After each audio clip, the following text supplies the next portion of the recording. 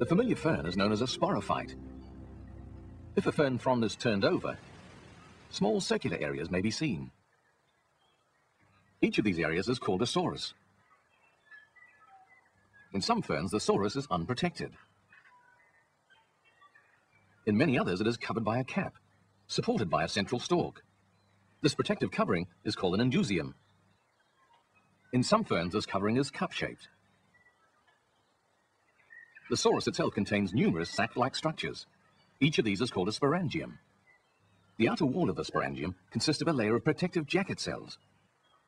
As the sporangium matures, a row of jacket cells enlarge to form a band known as the annulus. The outer wall of each annular cell is very thin and delicate.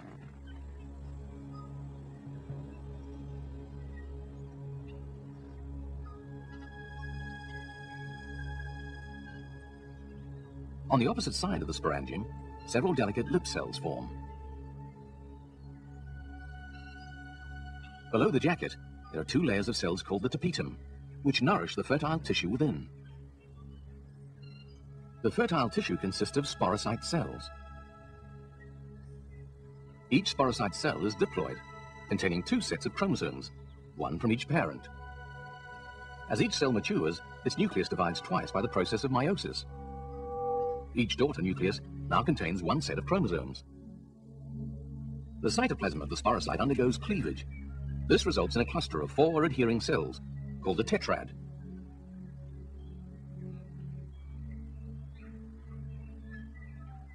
The tapetum now begins to break down, depositing a very tough protective coat of sporopollenin. Surrounded by this thick resistant wall, each cell is now called a spore.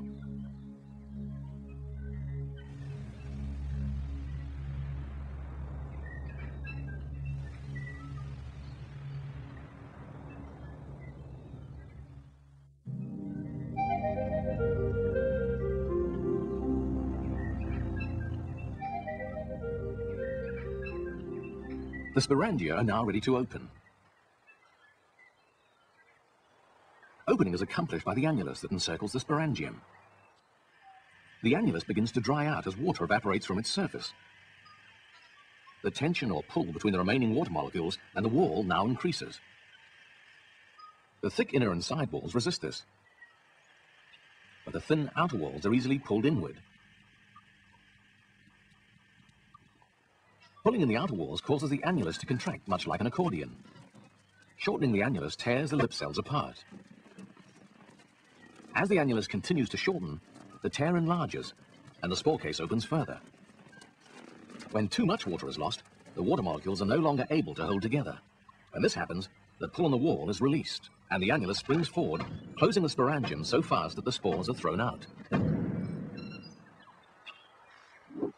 This process is repeated in thousands of sporangia on a leaf, so that large quantities of spores are released.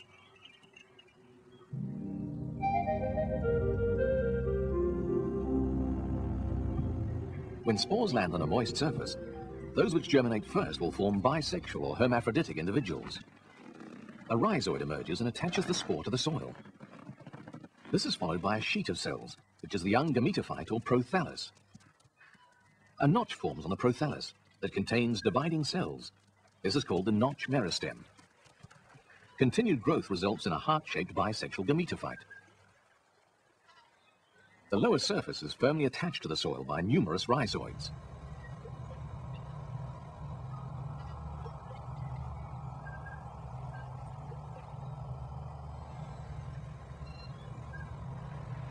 Male gametangia, called antheridia, are formed at the posterior end of the gametophyte. The outer wall of an antheridium consists of ring cells and a cap cell, which surround fertile tissue.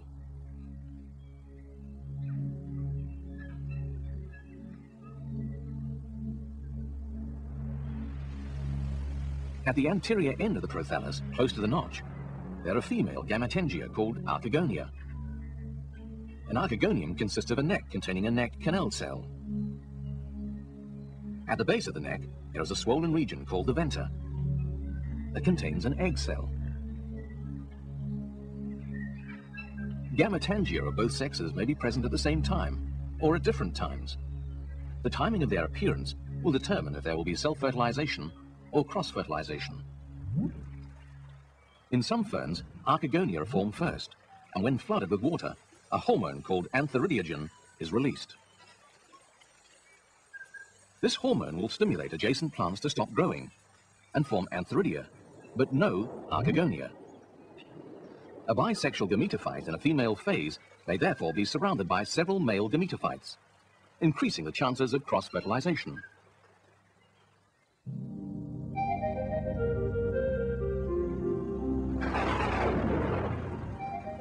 Being close to the soil, the small gametophytes are easily flooded when it rains. This water plays an important role in fertilization. Water stimulates the cap cell on the antheridium to open, releasing the sperm cells. The flagellated sperm are now able to move within the water in search of an egg.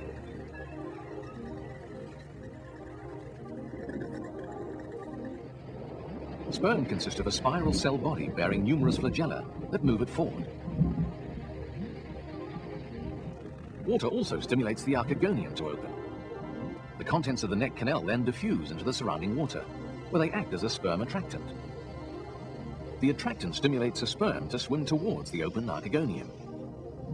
It then swims into the opening and moves up the neck canal towards the egg cell. Fertilization is accomplished when the egg and sperm nuclei fuse. This creates a single diploid cell, the zygote.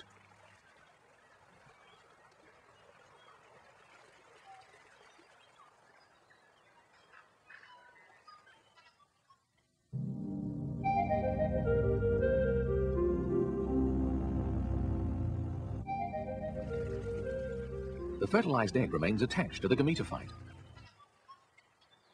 Inside the archegonium on the lower surface of the gametophyte, the zygote begins to divide, forming the embryo's sporophyte plant.